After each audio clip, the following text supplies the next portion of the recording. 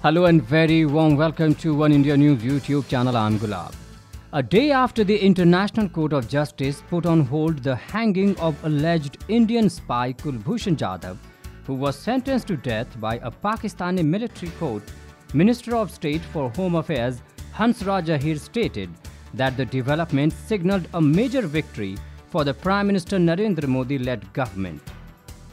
Ahir said that the stay ordered by the International Court has put Pakistan in its place. This is a big success for India and a big loss for Pakistan. Pakistan doesn't walk the legitimate way. It was about to punish an innocent person. This is a big win for the Narendra Modi government, Ahir said.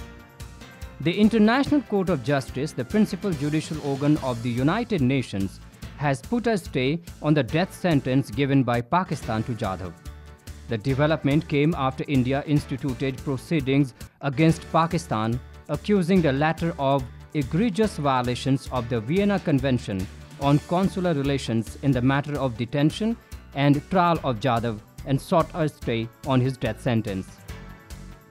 India contended that it was not informed of Jadhav's detention until long after his arrest, and that Pakistan failed to inform the accused of his rights, an official release from the ICJ said.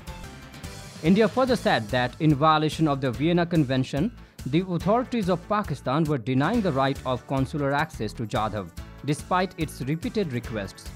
It's also pointed out that India learned about the death sentence against Jadhav from a press release. Pakistan had claimed that Jadhav was arrested from the Balochistan province last year. A military court sentenced him to death, alleging he was involved in espionage and anti-national activities. Pakistan also claimed that he was a serving officer in the Indian Navy. That's all in this video for now. For more political news and videos, don't forget to subscribe to One India News YouTube channel.